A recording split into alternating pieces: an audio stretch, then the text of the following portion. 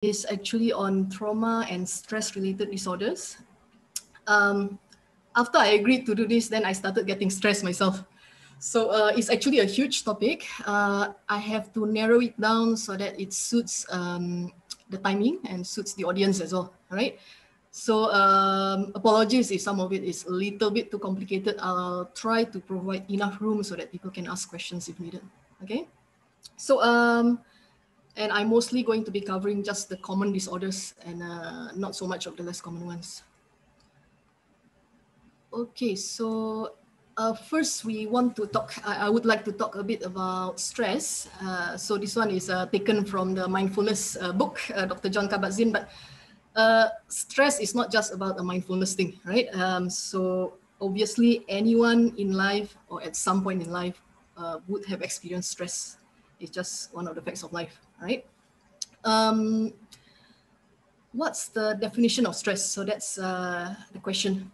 So in the broadest definition, and bear in mind there are many different definitions. Later I will show you some and what's the implication of that in terms of the practice of psychiatry. So in a very general definition, stress is simply just a kind of pressure to the organism. Yeah, can be human, can be animals, any living being basically. When there is an increase in demand or increase in pressure circumstances that is actually beyond the capacity of the organism to cope with. Okay, so now consider that in its broadest term. So whether you are a human or not, then that's what stress means. Even plants can get stressed when we talk about stress in that sense. So it's beyond the capacity of the organism to cope with. And as a result, they suffer in some extent, all right?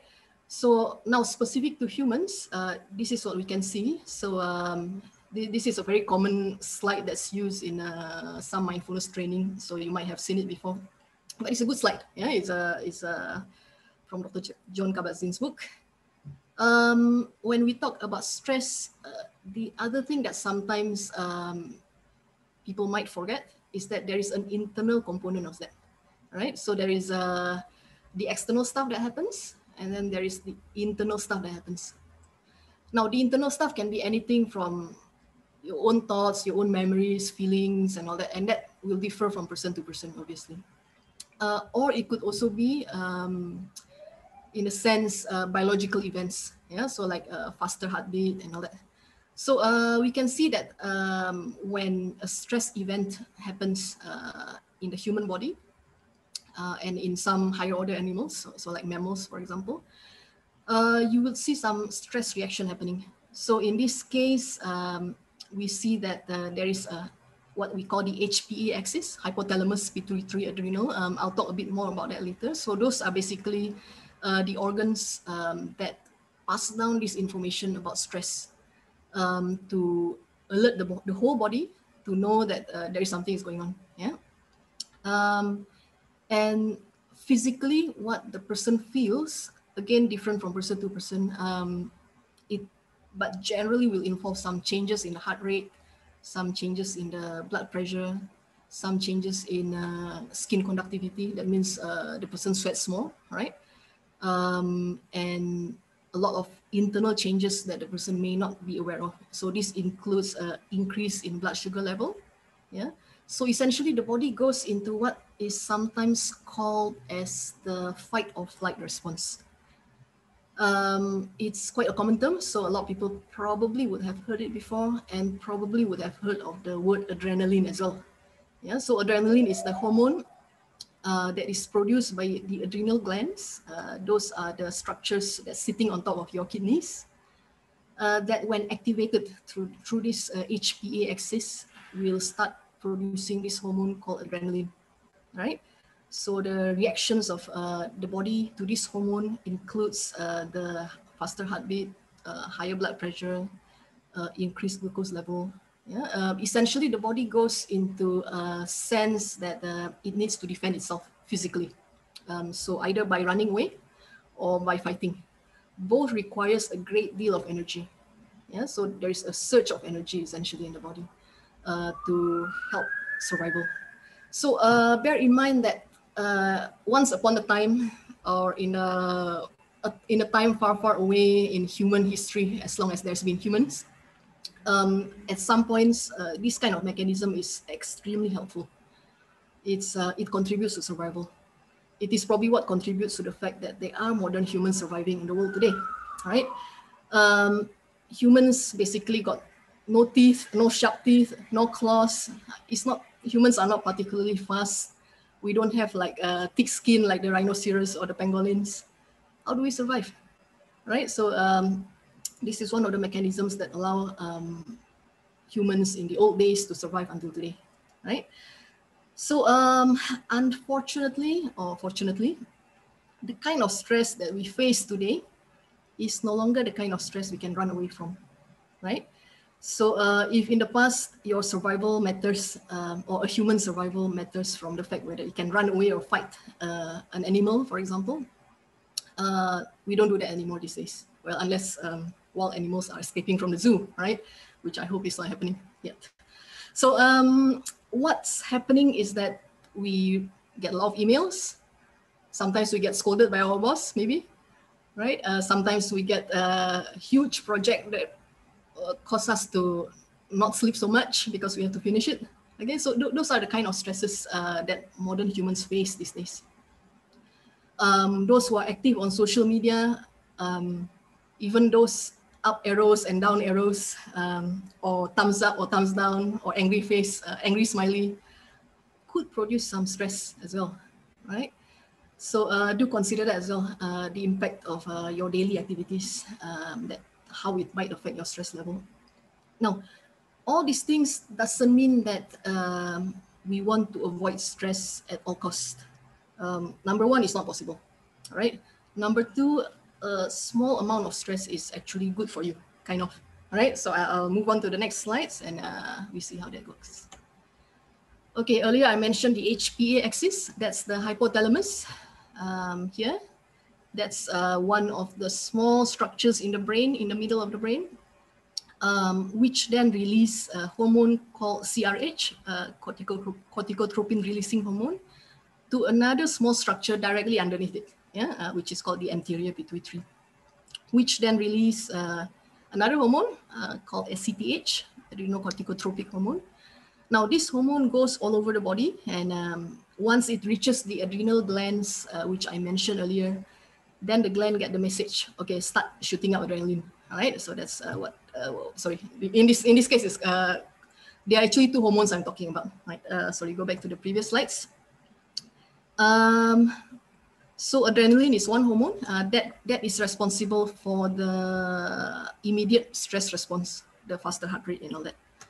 Okay, whereas the corticoid hormones, glucocorticoid hormones, which is produced by a different part of the adrenal gland. So both are produced by the adrenal glands, but in different parts. So this one is more responsible for the long-term effect of stress, right? So there are actually some impact of this hormone on the immune system, okay, and on memory and on glucose metabolism, right? It is actually also used, the manufactured form of it is actually used as a medicine as well to suppress the immune system on purpose for certain types of conditions. So, and then we go into what may be considered stressful from a situation. So there is a study that involves these glucocorticoid hormones. So they actually measure the stress hormone levels in the body. And they found that the kind of situations that the body considers stressful includes things that are novel, so something that's new to you, things that are unpredictable or that you cannot control, and lastly, of course, things that are threatening. Yeah. So, which is why, and sometimes we will get people wonder about this. Yeah. So sometimes there are questions about this.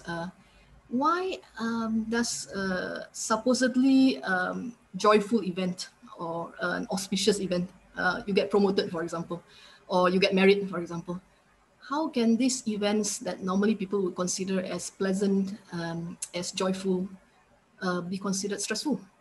Okay, because that's just how the body works. Yeah, so these events are actually quite novel, quite new to the person. And in a sense, it is a learning process as well. So there is some impact on how this hormone actually works on the memory system, right? So let's think about a time in your life when you do something exciting. Maybe you do bungee jumping, or you travel to some far-flung country, or you take airplane for the first time, right? So if you can remember these events, you may find that there is a certain quality to these memories. It seems like more memorable, it seems stronger, more detailed recollection is possible. Yeah, why? Because it's new, it's something exciting. Yeah, and in fact, in the case of those bungee jumping or other extreme sports, the memory can be very strong there, yeah, because of the fear response again. So that's an example of how these stress hormones can affect memory as well. Okay, earlier I mentioned that some amount of stress is actually good for the person. Okay, how that works is that there is an old psychological study that actually finds that, and we can say that this low and high arousal is a kind of stress. Yeah, so when in psychological terms, when we say aroused, that could also mean that you're psychologically or physiologically aroused. Yeah, like you're awake, alert. Okay, so that's what it means here. And basically, at a certain level in the middle here, you have better performance, right? Now, bear in mind, this is a simplified diagram. Okay, in the original one, apparently there is another graph here that goes up and up and up. Yeah, so this is what happens in a task that is somewhat complex, right? Like most of the things we do on a daily basis. Even typing an email can be quite complex, right? But if a task is repetitive and for example, you just simply have to press a button, yeah, just keep pressing a button, then increased stress or increased arousal often does not result in impaired performance. Yeah, you just can press the button faster. That's all. Yeah, with more energy and more motivation to do it. Hopefully. Okay, but for most tasks that we engage in, tasks that require planning, require some form of verbalization, perhaps require some thinking about the past, present, future. Tasks that require a certain broadness of attention, that you wouldn't want to be having a tunnel vision in a way. Yeah. So those kind of tasks tend to deteriorate as the stress level goes up. Okay. So this is so there is an optimal level. Most people probably, or most anybody who has gone for exams probably can relate to this to some extent. So we know that when we don't think the exam is important, let's say the teacher tells you, you know, it's not going to be marked, nobody's going to care about the result. Most people wouldn't even bother to study, right? But if someone is motivated, the exam has some bearing towards your future, there is a fair marking system available, then the motivation is there. Yeah? More effort would come through. So performance will get better. But when it is too much, like anyone who's been overly anxious before exams probably can sense, there is a stage where nothing else goes in. Yeah, so that's when the stress level is too much, and then you just can't function as well anymore, right? So that's what this curve means basically. Okay, and this is a kind of table from this researcher, stress researcher in 2009. Impact is mostly about, it talks mostly about the HPA axis. Yeah, so that's why I talked a bit about it earlier as well. So that's the hypothalamus pituitary adrenal axis. And the outcome in terms of glucocorticoid levels. And we can see that at different life stages, yeah, prenatal, even as a growing fetus, as a growing baby, there is already some impact to the brain development. Yeah, so postnatal, from birth to like around age 7, 8, adolescence. And why this matters? Because the brain continues to develop all the way until young adulthood. Yeah, yeah. This is around age mid-20s is about the time when the frontal lobe, that's the front part of the brain, complete maturing. Yeah, that's why in some countries, apparently, they only allow people to get a driving license after you are 25 and above, because that's supposed to cut down on the accidents rate. Yeah, too young and not as mature yet, right? So that's and because stress responses predominantly affect these different areas of the brain. Yeah, so and they mature at different times, right? So like the hippocampus mature in infancy, yeah, around age 2 like that. Frontal cortex until like that, until about mid-teens, and then the amygdala all the way here, right? Yeah, all right. And at different levels, we might get different impacts from this. There is also a concept that sometimes the impact of stress, especially chronic stress, may not be felt immediately. Yeah, so it might actually just stay in the background until another time when there is another type of stress coming up, and then the full-blown impact comes up, right? So that's what might happen. And of course, for the elderly, in aging especially, the concern is about cognitive decline. When the stress level is unmanageable for the elderly, people can experience cognitive decline, right? Okay, so now, okay, so I'm going to talk a bit more here about PTSD, right? So the original talk is about stress-related disorders. So PTSD is one of the hallmarks of it. The concept about post-traumatic stress has been around for as long as there's been wars.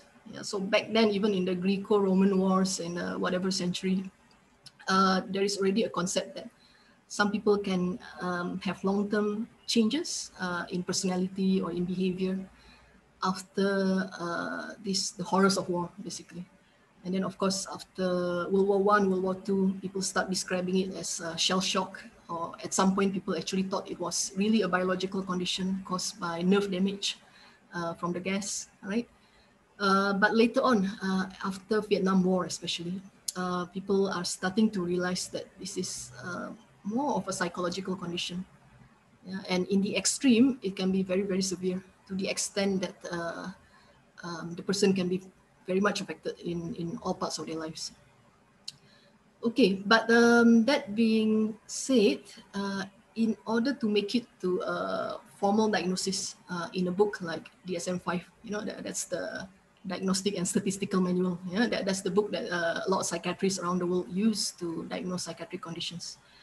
So in order to make it there and to have an official diagnosis, so to speak, there needs to be a kind of line drawn. Yeah, so we have to decide like, okay, at this point, then it meets the criteria. Below this point, it doesn't meet the criteria. Okay, so one of the first things people try to set boundaries of or try to put a box on is the definition of the stress itself that qualifies for PTSD. Right. So remember earlier I mentioned that in its broadest terms, stress is anything that exceeds the capacity to cope. Right. But for PTSD, we need something beyond that. So they actually put it as the experts that actually come down with this diagnostic criteria actually put it as an exposure. That means the person has been exposed, has experienced actual or threatened death. Okay, cannot be actual death lah if it is personal experience, right? Because wouldn't be there otherwise afterwards. So exposure to actual or threatened death, serious injury, or sexual violence, right? And for DSM-5, this can be a direct exposure or witnessing in person, or actually learning that a close relation was exposed to the trauma. Yeah, so the diagnosis is quite broad after that. In fact, I'm going to talk a bit more about that later. And or in the case of professionals, so if you are a police officer or you are an ambulance crew, if someone is exposed to this on a daily basis in the course of their work, or maybe someone work in the court, and or in the crime investigation arena, or as a psychologist or psychiatrist even, yeah. And if you happen to hear a lot of details of someone else's trauma, that qualifies into this PTSD diagnosis, and you get severely affected, then you would qualify as having PTSD as well. Yeah. It doesn't apply, however, to people who get the symptoms from watching movies, or sometimes a lot of times these days people watch on social media. There is a prevalence of this kind of recordings of accidents and all that on social media. Yeah, if your finger itchy and then you click it and then you watch it, and then after that you cannot sleep, got nightmares and all that. Sorry, that one doesn't qualify, right? So okay, so after that there is a whole lot of series of symptoms in different categories. Okay, so I'm not going into details about how many you need to have from each category, but just know that there are different categories, and the person needs to have some symptoms from each category, right? So I'll talk a bit more about the intrusion symptoms, because this is something that can be quite disturbing. Actually, all the categories can be quite disturbing, right? But let's start with intrusion. Okay, I need to check the time. Just a moment.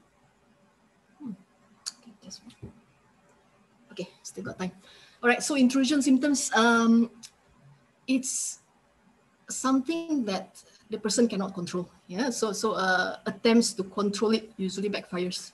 Okay, I think a very mild or general example is if I tell you don't think of a black and white penguin, okay, or don't think of a pink elephant, cannot think of pink elephant, right? And if you notice, you pay close attention to what's happening in your mind, and you're not doing something else, some other tricks like focusing on something else, right?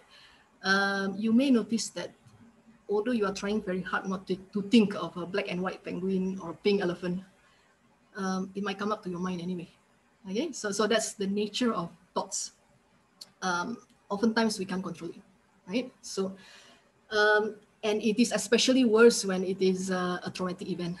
Yeah, so the memories, the thoughts related to the traumatic events tend to come up again and again and again, and the person may not be able to control that. Okay, it can come up in dreams as nightmares or bad dreams in general. Can come up in flashbacks. That's when the memories become so strong, the person almost dissociates or even completely dissociates from their present moment, and in fact get absorbed into the memory. In the worst scenario, it is almost as if they are hallucinating the whole thing again. So the whole thing happens again and they are re-experiencing it as if they are there again. Yeah? So that's in the worst case scenario. Most cases, flashbacks are not that dramatic or not that intense. It's probably more a bit like a video playing in your mind. Yeah, sometimes with a bit of sensation coming up, so that can happen. Why I can say that, because I had that after I broke my leg in a pretty bad fall, pretty bad cycling accident actually. So that flashbacks actually happened again and again for almost a year. Yeah, and there was some fear of walking downstairs and all these things. I didn't develop the full symptoms of PTSD because I didn't avoid the things that remind me of these things, right? So anyone who's experienced any of the traumatic event may experience any of these things. Not always, yeah. So not always. And physiological reactivity would be things like faster heartbeat, sense of tension, blood pressure, that kind of thing. Now, this is the avoidance part. In a sense, the avoidance actually contributes to the disorder. Yeah, it makes the disorder more long-lasting. All right, but there are caveats, right? In another sense, the avoidance is probably helpful as well to help the person cope with life. Okay, so it's a double-edged sword. In other words, I hope, and this is very important, and I'm taking the time to just say this, not just because you watch or listen to this presentation, you start thinking, in case you happen to know someone who's got PTSD or PTSD symptoms, then you start thinking like, oh, just expose the person to the circumstances. Yeah, that doesn't always work. In a lot of cases, it backfires as well. Okay. There have been a lot, no, not just one, a lot actually, of situations where someone with PTSD, probably let's say from a road traffic accident. Yeah? And we know that these days when these things happen, a lot of it is captured on camera because you've got this onboard vehicle. recording, right? So often they actually want, either themselves or the family actually do have a recording of the accident, okay? And usually someone else in the family would encourage them or even force them, force the patient to watch the video, all right? With a mindset that is going to be helpful, okay? So try not to do that, because if the person is not ready, it's actually very cruel to do so, all right? Okay, so negative alterations. Now this one is a whole broad category of many different symptoms, but essentially, apart from the first one, a lot of it is to do with this, yeah, a lot of negative beliefs about the self, about other people, about the world. So for example, a person may believe that I'm a bad person, yeah, because of some accident or some trauma that they have experienced, a lot of self-blame. Or a person may believe that the world is unsafe, is completely unsafe, right? Or a person may believe that no one on earth can be trusted. I cannot trust anyone ever again, right? So there can be this kind of negative beliefs that's very persistent. This can be carried for years and years and years, and sometimes the person may not even be aware of it, that they carry these negative beliefs. Lack of interest, all right. Sometimes there can be a sense of numbness, yeah, feeling like the relationship with others is just not the same anymore, or just can't feel any positive feelings anymore. And this, in some cases, not very common, but in some cases, a person may actually completely forget of certain details of the accident. But this is not because of head injury, not because of alcohol or other substances. Yeah, it's because of the trauma itself. Okay, so alterations in arousal reactivity. So a person may become quite irritable, can change on the outside. A person, someone else might observe that the person may become, may get angry more easily, maybe more short-tempered, maybe more anxious, more jumpy, more depressed, right? So a lot of these things. And sometimes there is sleep disturbance. Again, not always, yeah? So the symptoms need to last for more than 1 month, okay? If it is less than a month, actually we call it something else, yeah, acute stress reaction. So that's a different diagnosis, but the examples, the symptom examples are quite similar to PTSD. Okay, so risk factors. Now, this one is quite not controversial actually. These are widely accepted. Yeah. So, but the half of the audience may feel like being put on the stand, you know. But it is just one of the facts of biology, maybe facts of life, that females are more vulnerable, right, to PTSD, anxiety, depression. Yeah, it's just like that, right? So, and interestingly, although females have a higher risk factor of developing PTSD after a trauma, the incidence of trauma among females itself is actually lower than males. Yeah, because males have, especially the young ones,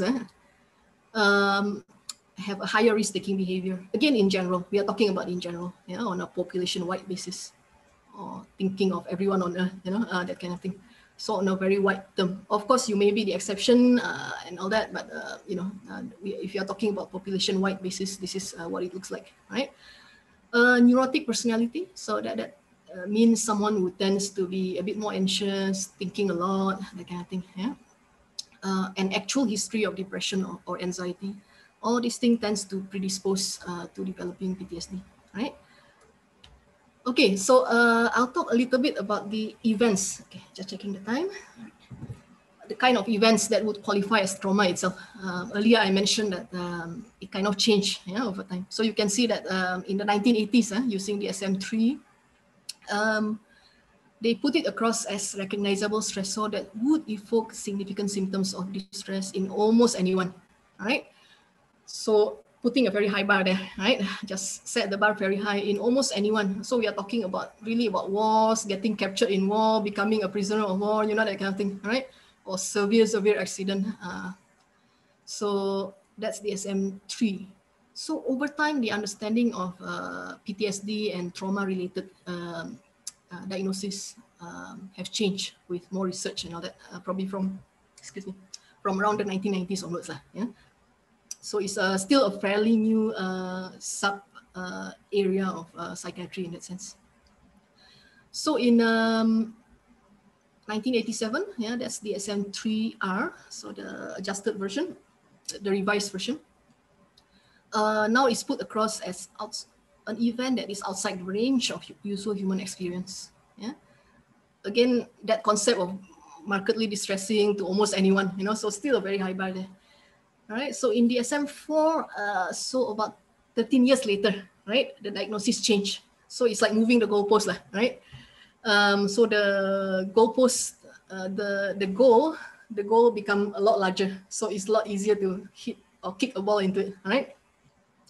Now it becomes something like that was pretty similar to the current diagnosis. Yeah, so involve actual or threatened death or serious injury or a threat to the physical integrity of self or others. Yeah, but witnessed and experienced and confronted. You know? And that's something that evokes this intense fear, helplessness, or horror.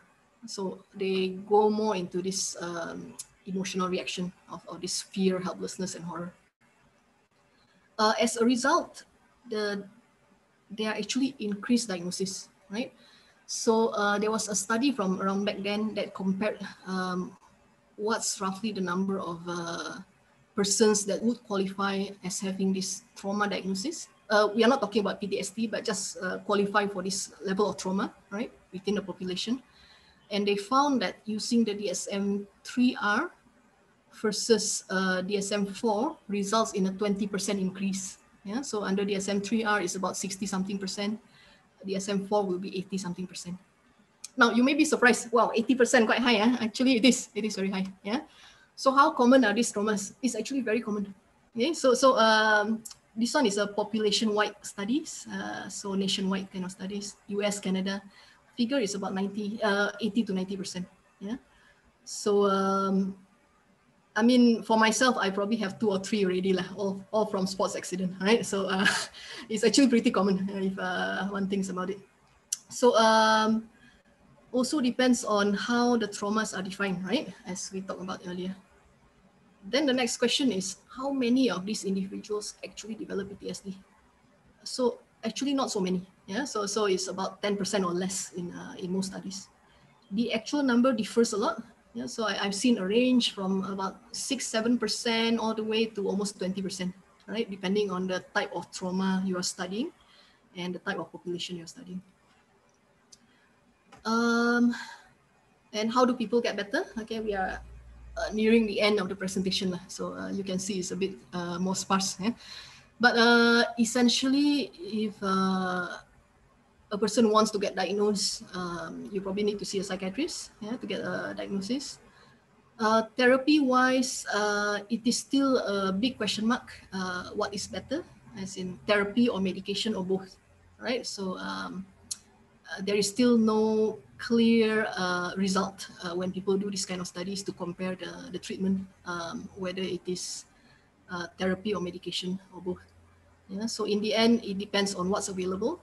It depends on what's the person's preference is, yeah, and what the clinician preference is as well. And of course, that will be discussed, right? Medication-wise, only 2 types are actually considered appropriate.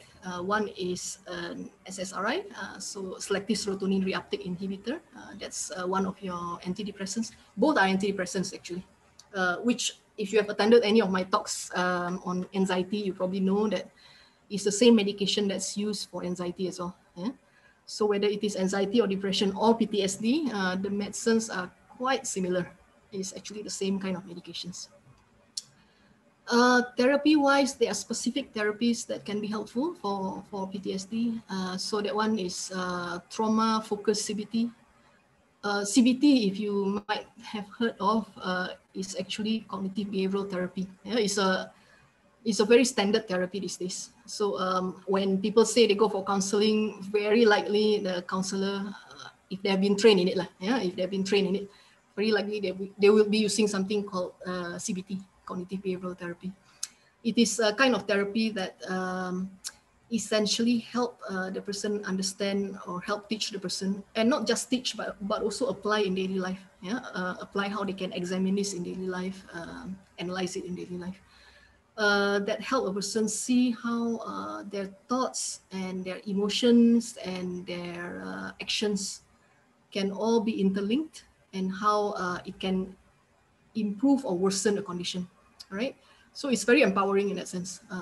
Help the person understand that, and hopefully they can shift in one direction, hopefully into improvement. You know? So for trauma focused CBTs, there are certain tips or practices that's more appropriate. Yeah. So for example, things like concept of graduated exposure. So that's part of it. And of course, a lot of the education matters a lot as well to the person, yeah, to understand that a lot of these symptoms are actually something that happens naturally in some ways, yeah, and to remove the self-blame from it, to understand how these thoughts, self-blame or blaming other people, blaming the world, may not be very helpful. Okay, in fact, can actually worsen the condition as well. Yeah, of course, again, like what we did earlier with the black and white penguin, you cannot just tell the person, just don't think about it. All right, that's the number one complaint that a lot of patients have told me, lah. All right, so often the family would tell them, oh, just don't think about it, lah. Okay, just you know, if you've done any of reflection or probably some mindfulness practice, you know that these things don't work. Yeah, so when usually a family member who tries to be helpful try to tell someone else who is actually suffering from this condition to just don't think about it or just snap out of it, usually it's not very helpful, right? And I know often people come to this kind of talks because they want to understand more, often not for themselves, but for someone else in their lives. Yeah. So I do appreciate that sentiment.